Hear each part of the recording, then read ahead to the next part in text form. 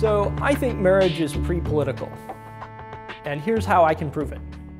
If the United States government were to disappear tomorrow, suddenly there's no government at all, would you consider yourself no longer married? I don't think you would. In fact, I think most likely you would spend a lot of time in that situation and a lot of effort on securing your property and your family's safety. You would think about that probably more than you do today. You would not consider yourself unmarried. You would consider the duties that you had to your family, to your spouse, to be, if anything, even more important in a time of uncertainty like that. Now, what does government have to do with marriage?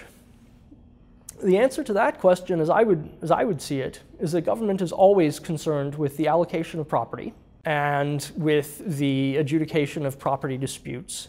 Government is frequently concerned with the custody of minors and how that's to be settled. Government is frequently concerned with who has the power to make medical decisions, who has the power to make legal decisions if you're incapacitated.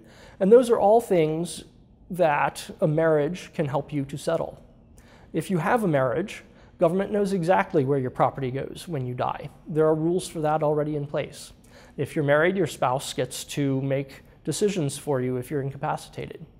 If you are married and there are children in the marriage, you are presumed to be equally competent to be custodians of the children. Now, none of these things is particular to heterosexual marriage.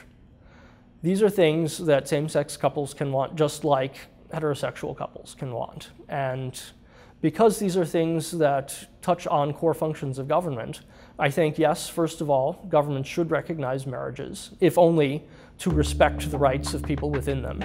And second, that governments should recognize same-sex marriages.